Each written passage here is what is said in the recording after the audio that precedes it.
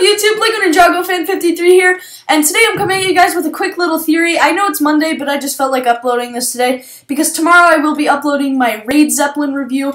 I just got it the other day, and I built it today, and I was super pumped. A quick apology because in the video tomorrow I said I mentioned something about the time lapse. I was supposed to put that up today. And when I went to do it, like, everything went wrong with it. It was just freezing everywhere, and I even previewed it. I posted it on YouTube for like a quick second, and I just deleted it because it was very still. Like, it was just basically a picture, and when I would fast forward, it would just turn to another picture. So, just sorry in advance about that. But yeah, so tomorrow I'll be having just the review, and today I just wanted to come at you guys with a little theory. So, the theory today is that Clancee is not actually a serpentine. He was once a human. So, I was watching some of the old Ninjago episodes yesterday, and I watched the one where Jay's parents get turned into snakes. Yes, I have watched them before, just to let you guys know. For those of you who are like, oh, you haven't watched them before? Well, then you're not a true Ninjago fan. Yes, I have. I just decided to go back and rewatch them, because the serpentines were one of my favorite waves. And I just kind of wanted to watch it again. And Snakebit episode 3 is the one where Jay's parents go to visit him, and the vampire bite them and everything. So I was watching that, and I saw when Jay's parents started to turn like fully into snakes almost. Their skin started to turn like a light green, almost like Clancee's.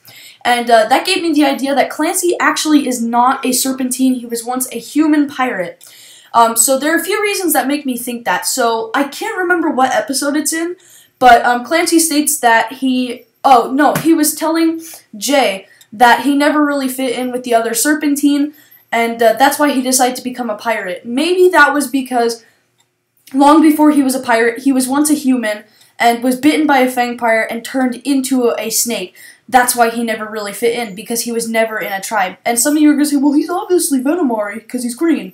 Well, so were Jay's parents when they turned green. So they turned green when they were almost becoming snakes, before Nia gave them the anti-venom from the staff. But so that made me think, like, wow, that he could have been that. Another reason is the fact that these right here, if he was if he was like a full snake, he would have like the scales on this side, and not like the peg leg, of course, but he would have like his scales coming from here down to here.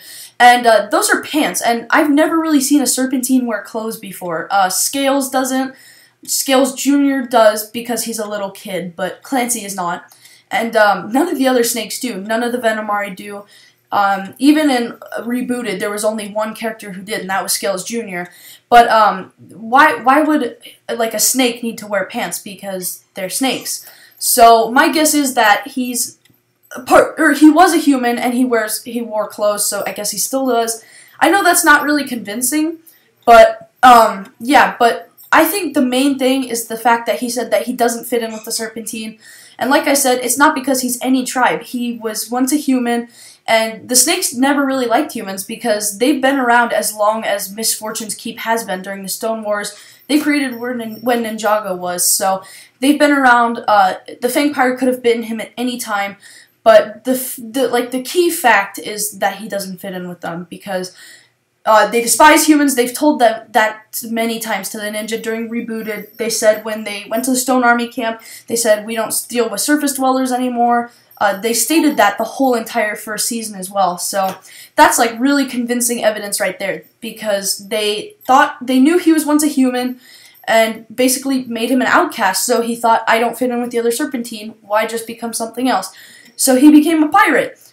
Yeah, so that is my quick little theory on Clancee is a human. Tomorrow I'll be uploading my Raid Zeppelin review with Clancee, Doubloon, Zane, and all those cool guys, and then as well I'll be posting a review of the characters and sets for Season 7, which I'm super pumped about. I think that'll be released on Thursday or something, and who knows, maybe I'll have a collaboration with someone, hint hint. So yeah, thank you guys so much for watching. Don't forget to like, comment, and definitely subscribe. We're almost to 100 subscribers, and once I reach 100, I'll be doing another contest giveaway, so I'm super pumped for that. So maybe on Thursday I'll be posting a video about that. So yeah, I'll see you guys all in my next video. Thank you. Goodbye.